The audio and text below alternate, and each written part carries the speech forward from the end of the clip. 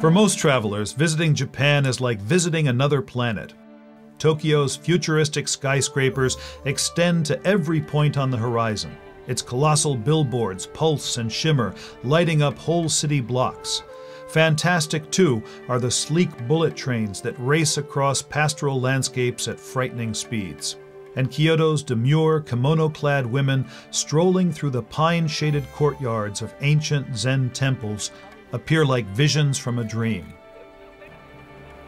In all of its everyday expressions, Japan is enchanting, bewildering, and intimidating. But if you're a food professional or simply an enthusiast, you need to go there. So join us as we explore Japan from north to south. We'll stop at Tokyo's enormous Tsukiji market, known for its astonishing selection of seafood, and we'll dine at some of Kyoto's famed kaiseki restaurants, like Hayotei, a first-class establishment serving customers for more than 400 years. Japan's cultural identity reflects the country's long isolation.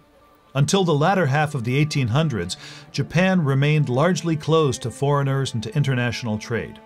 Separated geographically from the rest of Asia and secluded by choice, Japan became a gastronomic Galapagos.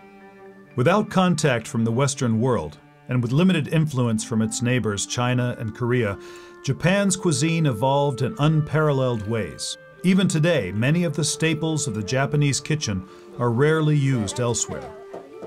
Fundamental Japanese ingredients like shoyu, miso, tofu, and dried bonita shavings known as katsubushi have only recently infiltrated Western markets and kitchens.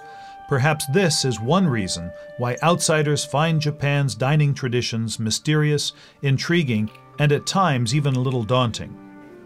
Sushi, now a popular takeout choice in supermarkets, was at first regarded by Americans as suspicious or even risky. Today, Japanese dining in America goes well beyond sushi bars and Benihana-style steakhouses.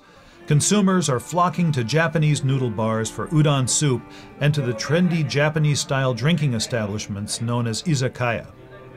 In Japan, the top restaurants now serve a very discriminating international audience. Japan has more restaurants per person than any other country in the world. Michelin awarded its top 3-star rating to 6 Kyoto restaurants, all specializing in Japanese cuisine. In sum, 85 restaurants in Kyoto received a combined 110 Michelin stars. Sophisticated diners and chefs everywhere now have their eyes on Japan. An elegant tradition like kaiseki, the intricate multi-course dining ritual derived from Buddhist tea ceremonies, has become a culinary art form to master. Top American chefs are probing the nuances of kaiseki, seeking ideas for their own menus.